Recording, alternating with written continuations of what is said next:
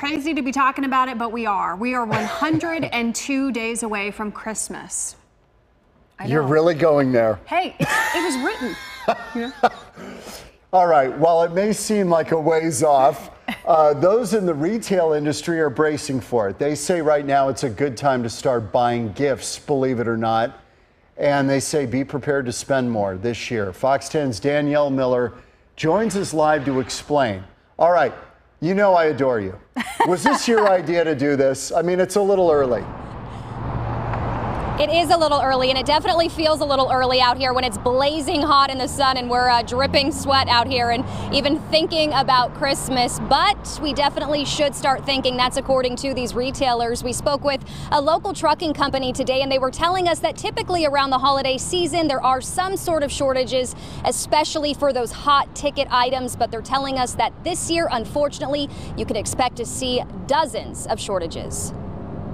President of the KB Advisory Group, Kristen Bentz, is involved with all things retail. She says shoes, clothing, and furniture will take much longer to get to you this holiday season. Electronics also on that list. COVID, it's a labor shortage, it's cost of doing business, it's consumer goods, consumer demand. It's a perfect storm of issues right now. Bentz says don't wait to buy. Unless you're actually physically going to brick and mortar retail, and that actually might be your better choice at this point.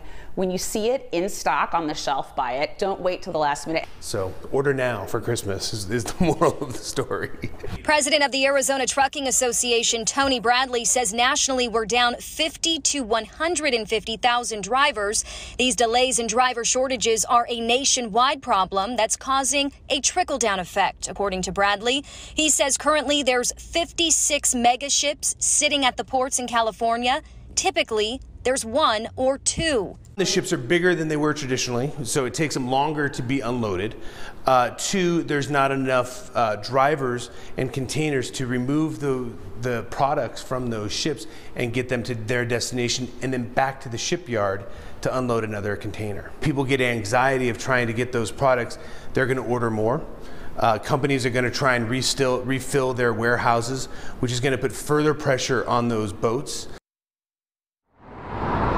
And Bradley says a few other things leading to the driver shortages, things like burnout as well as pay. He says a lot of drivers are actually staying local and delivering package locally. That's taking away from the more distinct routes, you know, to California and things like that. He said another issue that a lot of people don't consider or even think about, he says because of federal regulations, truck driving and smoking legal marijuana is a no-go. So unfortunately in the states where it's legal, he says they can't hire anyone who does smoke recreational marijuana.